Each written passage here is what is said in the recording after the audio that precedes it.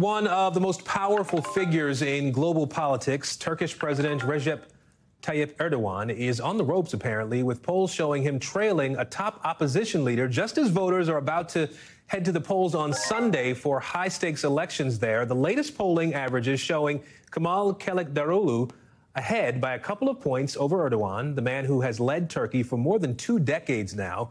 Erdoğan being hurt hard by a third-party candidate who dropped out and who opposes him. The two out on the campaign trail late this week in a final push in that country. And who ends up running the country of 85 million people could matter big time here in the U.S., too. Why? Well, Turkey has the second biggest military in NATO. It's home to millions of refugees, many of whom are from Syria, not to mention 50 American nuclear warheads. And Turkey is a key player in the peace negotiations between Russia and Ukraine. Matt Bradley is following the election for us from London. So, Matt, let's start there. What kind of impact will this election have on something like the war in Ukraine, right? We know that Erdogan has often been sort of a thorn in the West side here, right?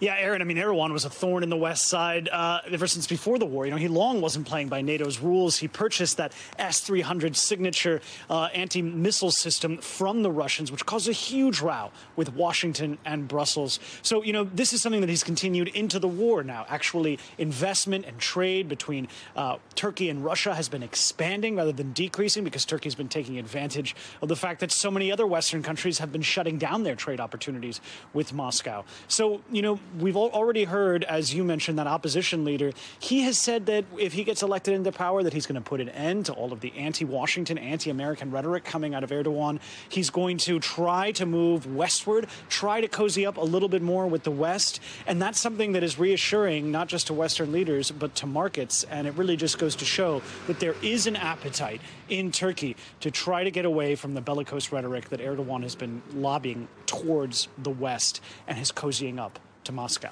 Aaron? All right, so you just laid out there what some of the outside factors are here, Turkey's relationship with the West, with NATO, but there are some really significant local issues at play here too, right? We have Erdogan's government's response to the earthquake, 50,000 people dying there. You saw some of that up close. I know you were reporting in that region for a while. We also have soaring inflation in that country to talk about. Those are all issues that people care about, right?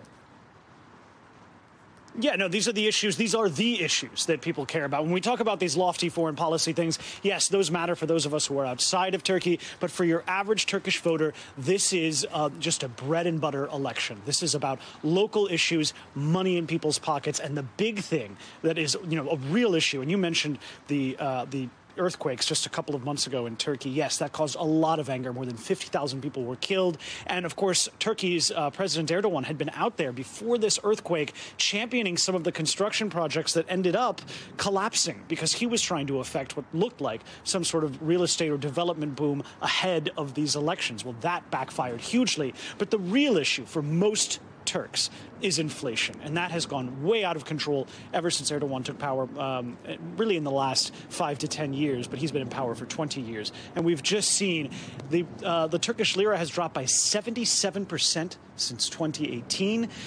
You know, inflation just last month hit a year-on-year rate of 44%. And now the highest level, that was back in late 2021 of inflation, that was nearly 90%. But I got to tell you, Aaron, these are just the official numbers. The real numbers, according to economists, could be hovering about 100% inflation. And that's something that has really been a huge problem for your average Turk. So again, the issues that really matter are not the ones involving lofty notions of foreign policy and international relations. They're just about money in people's pockets, and that's how they're going to be voting this Sunday. Aaron?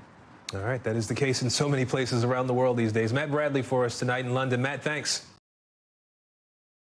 Thanks for watching our YouTube channel. Follow today's top stories and breaking news by downloading the NBC News app.